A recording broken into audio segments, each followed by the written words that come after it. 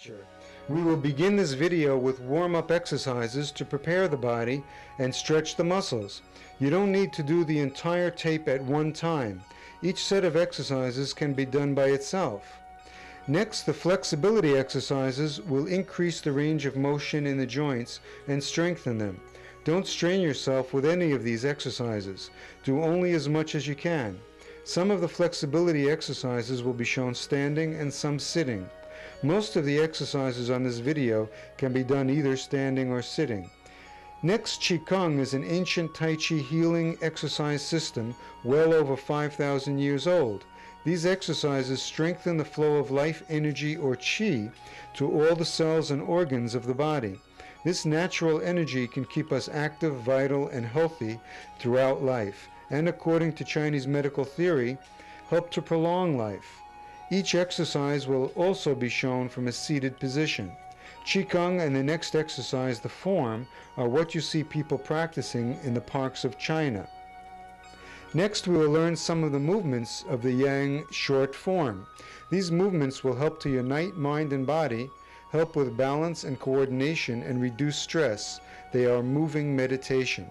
First, the movements themselves will be demonstrated, and then they will be used as exercise. Remember not to force the movements. Relaxation is the key. When we're relaxed, we can enjoy life.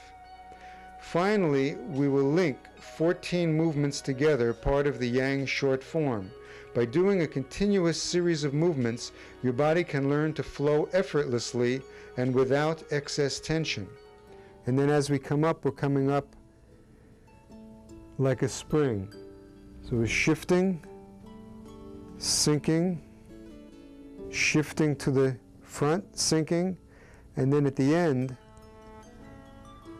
the hips move first and pull the arms back. The hips move first and press the arms forward.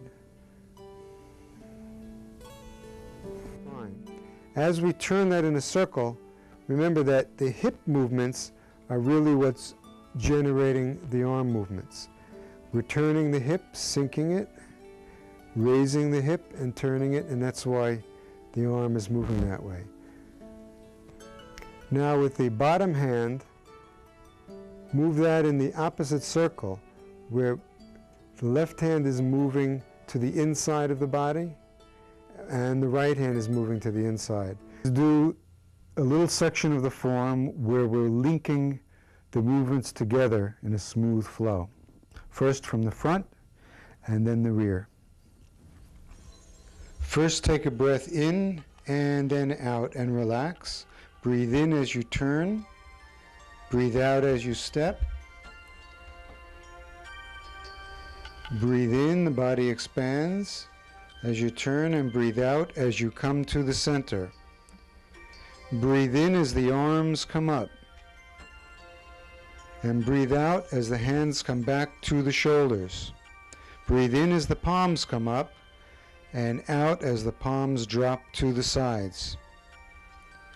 Breathe in as you turn, pivoting on the right heel, and breathe out as you shift the weight to the right foot, step with the left foot. Breathe in as you shift to the left and pivot on the back heel. Breathe out as you turn to the left, picking up the back heel, pivot on the right toe, and breathe in as you shift to the right and pivot on the back heel. Breathe out as you turn to the right and shift the weight back. Still breathing out. And breathe in as you shift to the right and the left hand presses on the right. Breathe out as you shift to the back. And breathe in as you shift to the front. Breathe out as you shift to the back. Breathe in as you turn, pivoting on the right heel. Breathe out as you shift to the right leg. Breathe in as you pivot on the left toe and the right hand comes out. Breathe out as you step with the left heel.